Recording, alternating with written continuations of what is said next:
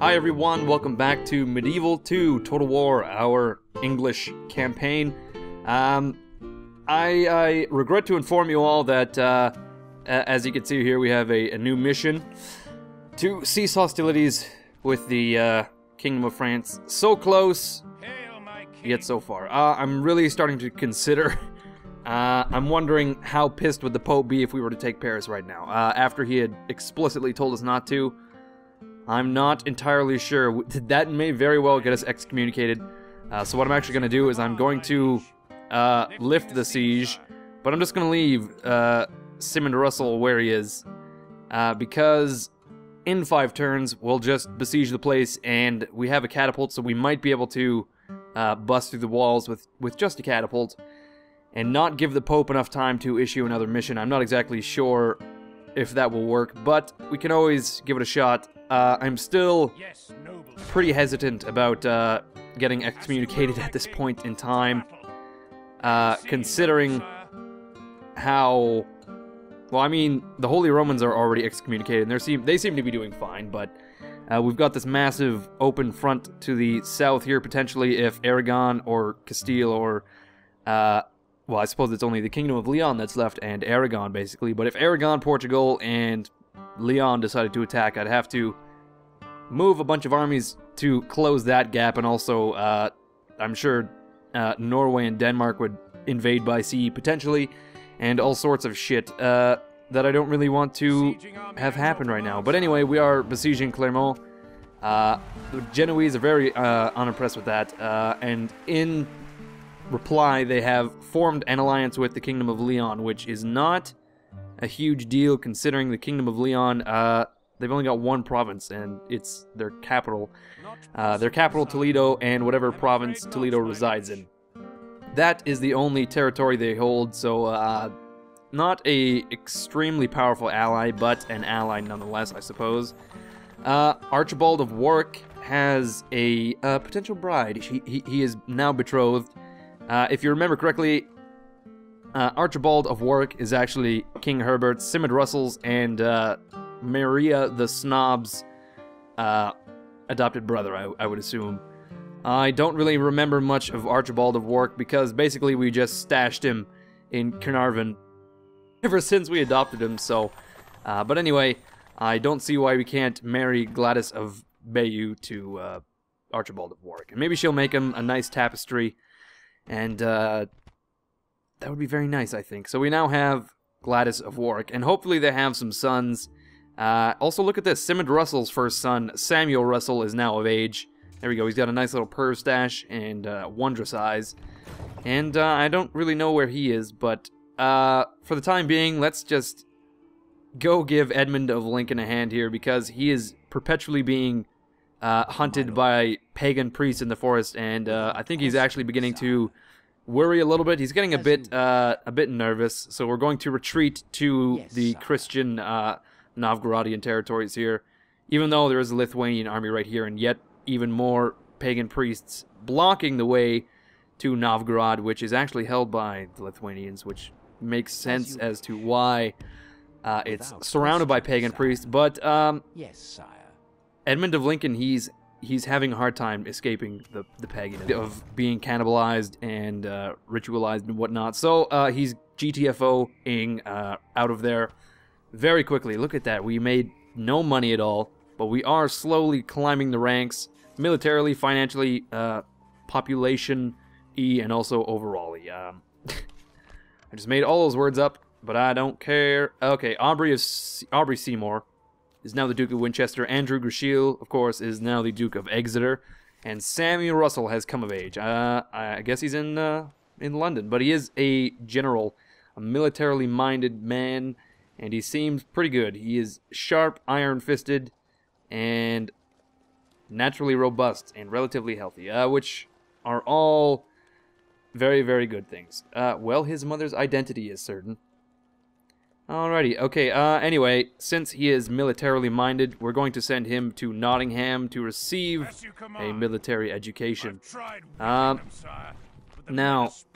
there's a few buildings having been built. Here we got Exeter now has a mining network, and we need some roads. It's gonna be hard to get our priests in and out of Exeter if they have to weather muddy roads along the way. Rennes, of course, could use a fairground, I would assume, and Visby has now has stables.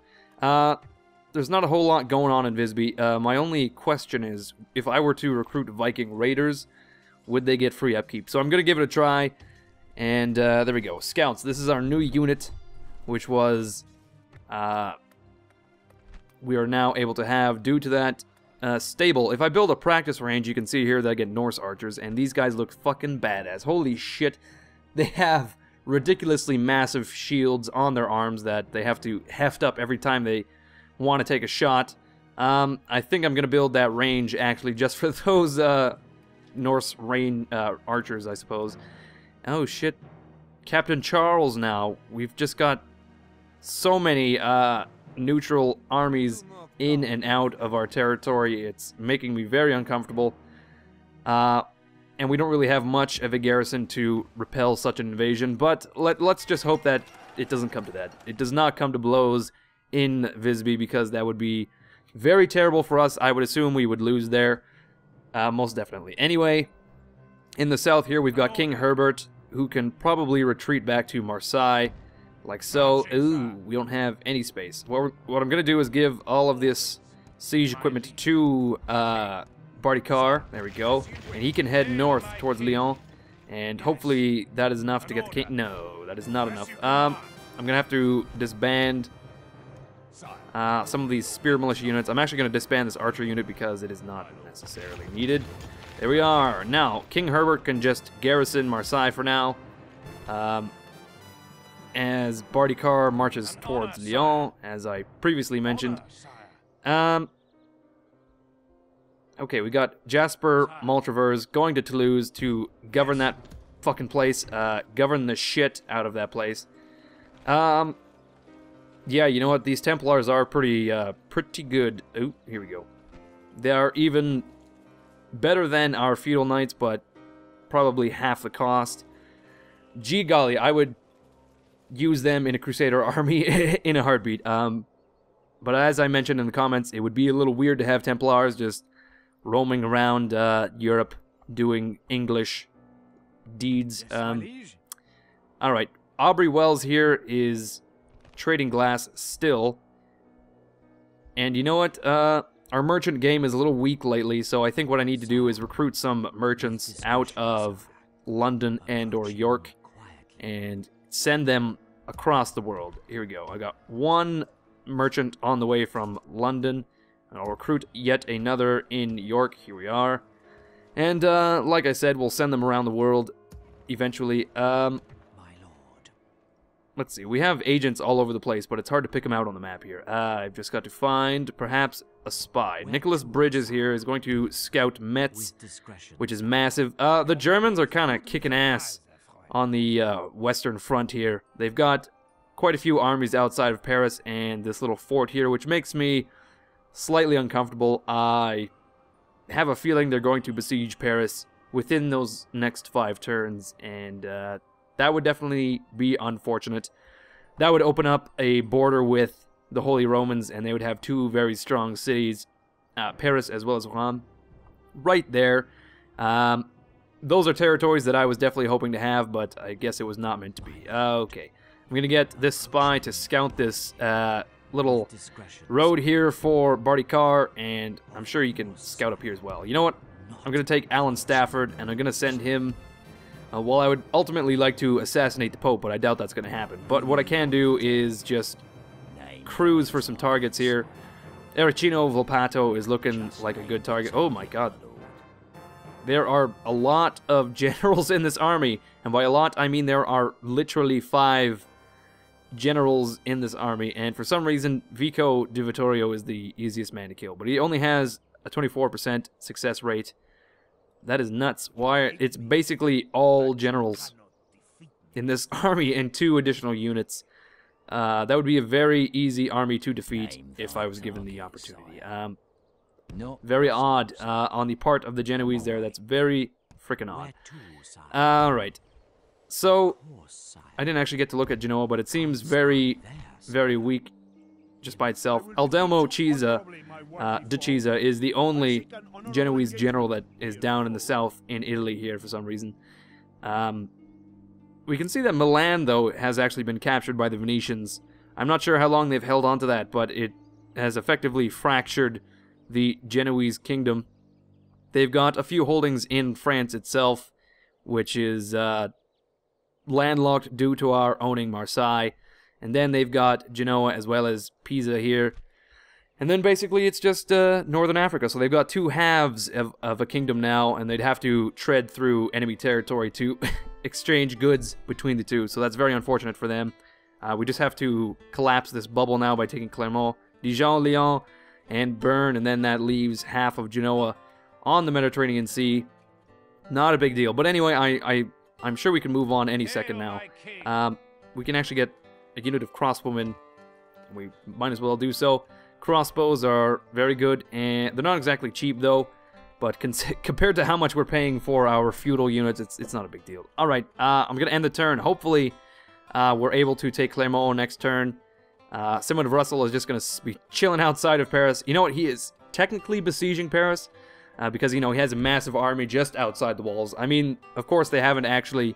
we're not slinging arrows or anything at them, and that basically appeases the Pope, but we are all, for all intents and purposes, besieging Paris right now, honestly. Anyway, and we're back, and right away we've got a new bride for King Herbert.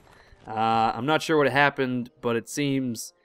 well, King Herbert was never actually married to begin with, apparently. But he does have an adopted son, so, you know what, we might as well marry Ellen Curthose to King Herbert anyway. Maybe he'll get a biological son, which would be very interesting indeed.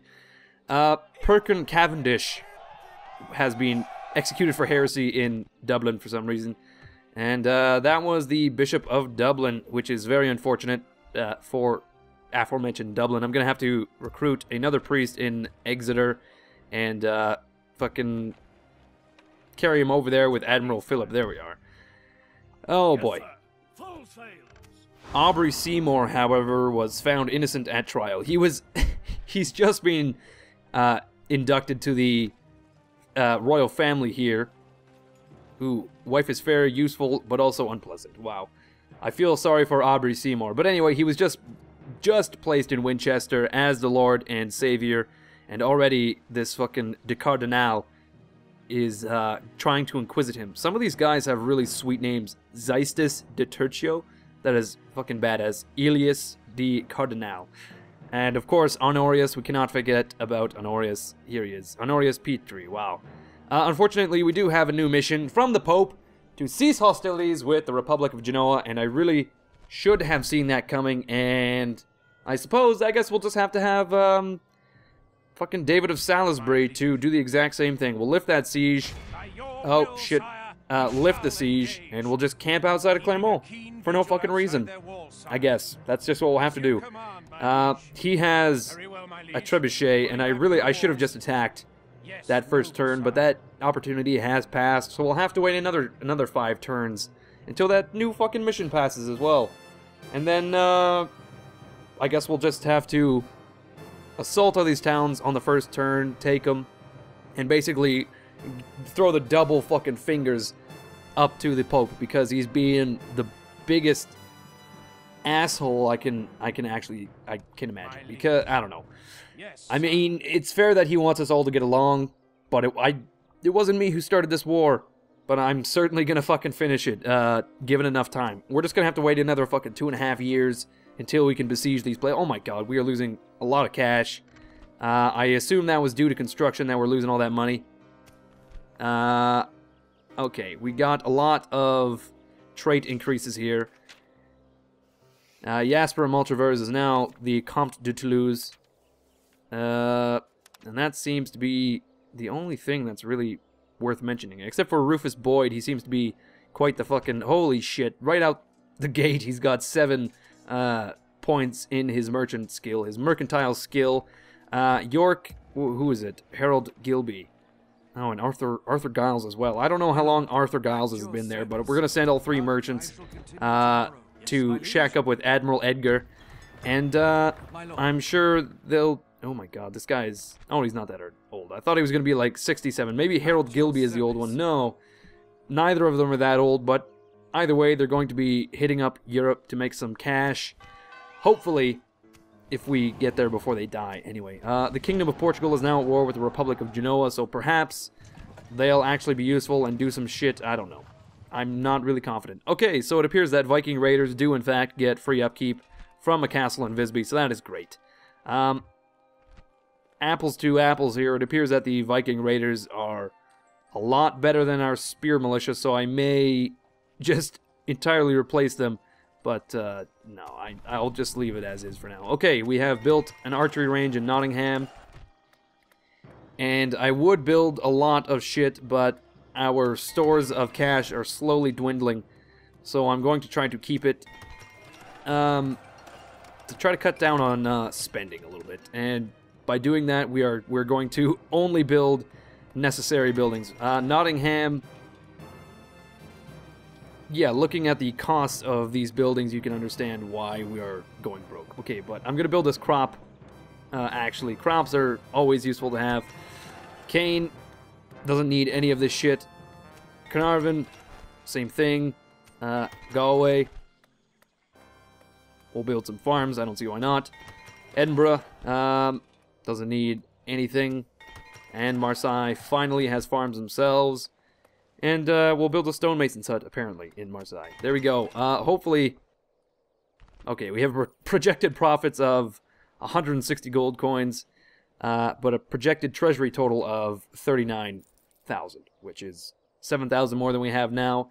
I guess we'll just have to wait and see about those predictions. Maybe it'll come true, maybe not. But either way, Barty Carr is going to camp right outside Lyon with his massive siege army, and will passively, aggressively just stare over the walls into the hearts and souls of all the Genoese fucks in here, basically saying, you know, we're just biding our time, you know, you give me a couple years, I'm gonna be all up in there, and there's not much you can do about it. This poor guy is going to be standing idly by, watching the whole thing unravel, which is not the greatest for him, but there you go. Okay, I'm gonna get King Herbert to build some watchtowers, specifically up here, if possible, and it is, there we go. And yet another here. There we go. Hopefully he doesn't get ruthlessly murdered in the woods of Gascony here, but not you know, it's a possibility. For some reason it appears that Gascony oh, I see, never mind. The border is here along the river. I was thinking that it should have been somewhere in here, but it wasn't. I'm just blowing smoke out my ass right now. I don't know what the hell's going on. Anyway, okay, hopefully King Herbert, as I was saying, can retreat to Marseille before he gets murdered. Alright, so we have a theoretical besieging of Paris and Clermont and Lyon going on right now. We're just going to bide our time for another 4 or 5 turns, and then we'll have a bit of territory. If Paris is still standing at the end of those 4 or 5 turns, of course, because the Germans may take it, which would actually piss me off quite a lot. I cannot wait until this Pope dies. Look at this. He is 67 years old, Pope Gelasius, and you know what? We should probably commission a crusade pretty quickly here on Frankfurt or Vienna. I would say Frankfurt. Here we go. What does he think of that? Holy shit, we just called a crusade on Frankfurt. Okay. Because, of course, the Holy Romans have been excommunicated, and you can call crusades on excommunicated targets as if they were Muslims, I suppose. But anyway, this should disrupt the German war machine, I'm hoping. At this point in time, we're not exactly on the best of terms, but we're not enemies. Just trying to sabotage the Holy Romans behind the scenes. Now, that may have seemed a little sudden, but I think we looked at Crusade last episode, and I've been thinking about it. And you know what? There we go. I've now called a crusade on the Holy Romans, and hopefully the Danes, Poland, Hungary, and some other motherfuckers come over and just send massive crusade armies to fuck with the Holy Romans. That would be great.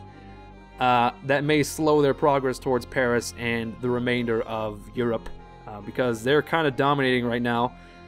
And actually, if we take a look at our faction rankings, here we are. Here's England. Let's take a look at our top 5 factions. In the top, we're not even in the top 5 actually, but this is right here, the Holy Romans. They're in the middle. They are below the Khwarezmians and also the Byzantines. But that's not saying much. They have also declined recently, whereas we have just plateaued for some reason. But Genoa is actually rising, as well as the Fatimids. But we're not even in the top 5, which is a little annoying. But we do appear to be above, I don't know, like 20 factions right there. We're kind of just floating in the middle. We are, in fact, number 6, which is not too bad in the grand scheme of things. It could be better, it could be worse, but we have a long ways to go. So apparently vassalizing kingdoms does not actually allow you to complete your victory conditions here, so I'm going to actually have to annihilate Scotland by taking the remaining 2 cities, Aberdeen as well as Inverness, and probably Bruges if they're still holding on to that in time. I would like to take them out right now, well, within a little while anyway, yes. I guess. After our war with Genoa and France has ended and we can recoup our money a bit, then, you know, after a few years of peacetime, then we can probably go to war with Scotland yet again.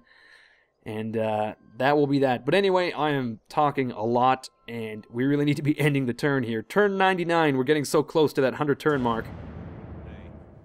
So the Fatimids, who, of course, declared war on me after we drew up a ceasefire, are now asking for another ceasefire, and what I'm going to do now is I'm going to ask for probably some maps, but also they got to pay me regular tribute to the tune of 1,000 florins before 10 turns. So 10,000 florins for a while. They find that generous, so what I'm actually going to do is crank that up a bit.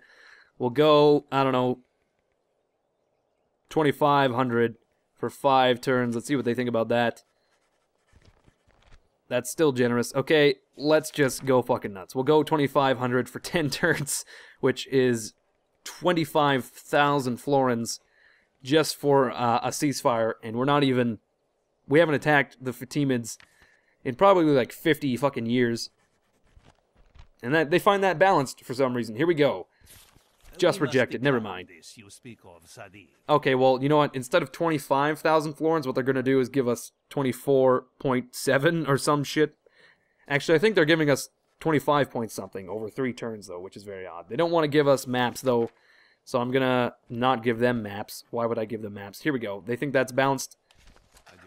Damn, man. I'm such a good negotiator. I just got 24,000 florins. And I didn't even have to do jack shit. But anyway, we're going to continue.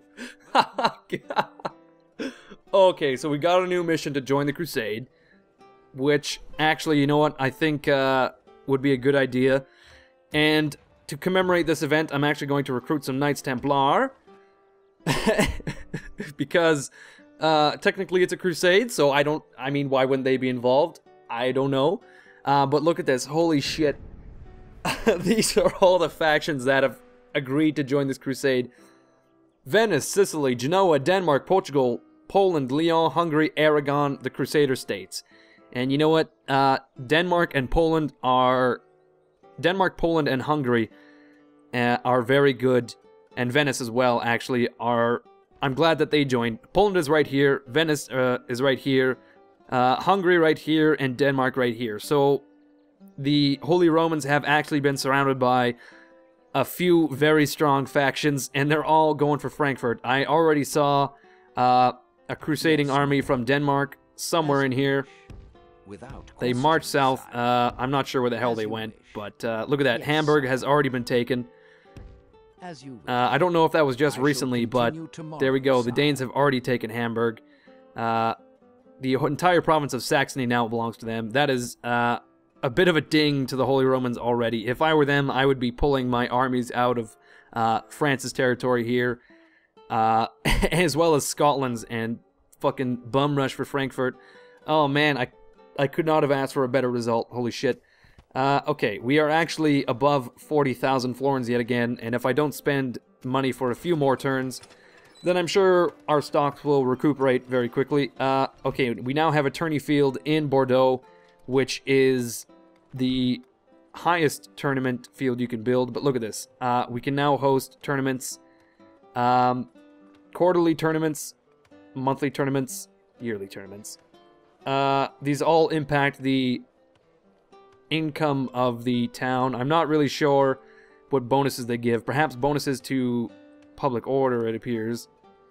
And that's it. It just boosts public order, but reduces income, which is not the greatest. Bordeaux is pretty happy to begin with. It appears that yearly tournaments don't do anything at all. I'm sure we may get some events when these tournaments fire, perhaps. I've never actually had to use these tournaments.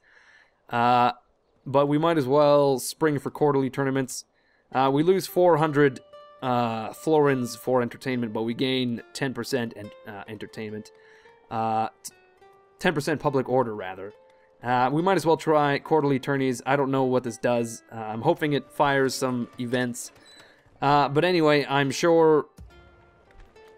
No, it doesn't appear that Bordeaux really needs any more buildings. I will build a crop, though, just for shits and gigs. Okay. Simon Bernadiston, our spy, who just scouted this... scouted Bern. He has just died, actually, which is a little unfortunate. He just scouted this road for Bardikar, marched north, and promptly fell over and died, actually on top of this massive pile of apples right here. I don't want to talk about it. But anyway, that appears to be the only thing that's happened, really. Except we now have a priest in Exeter, and his name is... I don't know. I would assume it's Lionel Brandon, because we had some trait shit going on with Lionel Brandon on that screen there. But anyway, he seems to be a better bishop than the guy we currently have in Exeter, which is slightly ironic. But anyway, he's going to be heading to Dublin to replace that heretic that just got absolutely annihilated by that Inquisitor. There we go. Admiral Philip is going to be ferrying him on the way. Admiral Hugh, I totally forgot about you, but you can head back. Yeah, okay, relations, getting good. Okay, here we go. Yeah, wow, okay, that's that's pretty great. Holy shit. I suppose we'll have to build a crusade army, and I don't see why it can't be led by King Herbert. You know, we're basically just going to head towards Frankfurt, and we may be able to take some German towns along the way. This does, of course, put us at war with the Germans themselves. I hadn't really considered that for some reason. That means we can annihilate these armies around Paris ourselves, and that would be great. We may be able to just take Rom from the Germans along the way. Maybe Metz would be a good target, actually. We'll head towards Metz with King Herbert. We'll take it, and then we can march towards Frankfurt, and maybe we can take that as well. I don't want to overextend that much, really. Metz wouldn't be too bad. I mean, it would be pretty bad, actually. I would like to refrain from taking towns from the Holy Romans that can't actually be accessed very easily by our forces. I think Antwerp would be actually the best target to take, or even Groningen up here, because we can just sail across the sea and land armies there very easily. For example, if I wasn't at war with Genoa or France, I'd have to get military access agreements just to access my own territory. But anyway, I suppose the only target that would be really smart to take would be Antwerp, actually. I just don't know if we'd be able to swing through Antwerp to Frankfurt. It might be a little difficult. You know what? I'm not going to join this crusade right away. I'm sorry, Knights Templar. It's just not viable at this point in time until I take Clermont, Lyon, Dijon. I'm not sure how long this crusade is going to go on. But anyway, I hope you viewers are okay with that. I just don't want to have a split kingdom, which I hope you understand.